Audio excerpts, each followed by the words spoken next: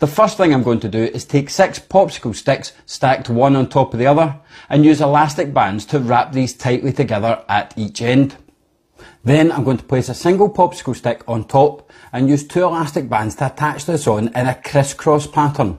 If you only use one elastic band in a diagonal, the lollipop stick will get pulled to one side, but by using the crisscross, you'll be able to hold that lollipop stick in the centre.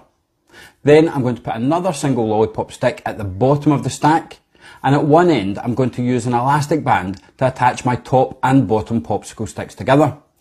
On the top popsicle stick at the end, which is highest up, I'm going to glue a plastic lid, and this is where I'm going to be putting my launch material for firing. Before you can test your popsicle stick, you need to leave it until your glue is set. I'm going to take a small sheet of paper and scrunch it down into a ball and put it in the lid on the launching stick. I'm then going